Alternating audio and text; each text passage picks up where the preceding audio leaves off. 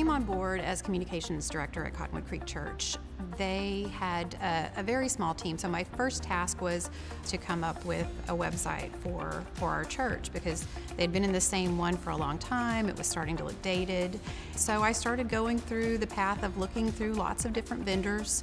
And then I came across AM, and the thing that was very different about them was that they just took charge, and they were able to kind of explain to me what we needed instead of asking me to do all of the work. So the other people that I had spoken to had asked me for very extensive work on my part to even begin a project, you know, putting out full site maps and things of that nature. And starting that new job, there was so much to do. I did not have time for all of that. And so when AM came in, they were able to show me exactly what I needed. Be able to, you know, give me lots of different options for things to do custom, to kind of really fit in with what we were trying to accomplish with our website, and just made it really easy.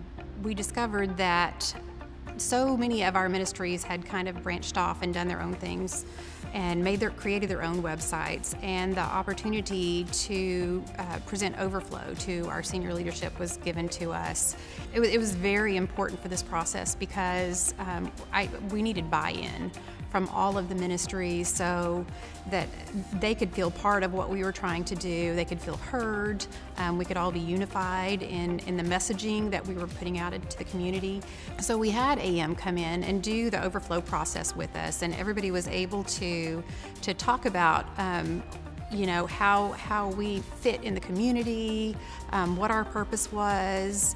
Now that we have come up with our new brand and our new mission, everybody is behind it, and that's what we're leading with into the community.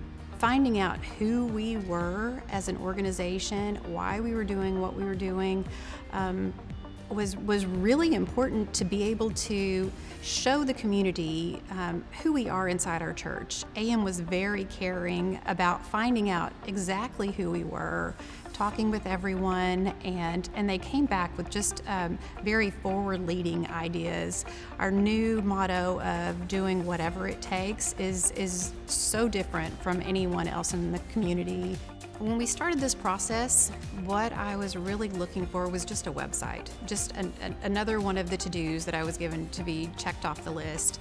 And what we got from the process was we had AM's team come in. They were able to really listen to us and discern who we were. It's like every voice was heard, and then they were able to come back with us with a new vision for our church.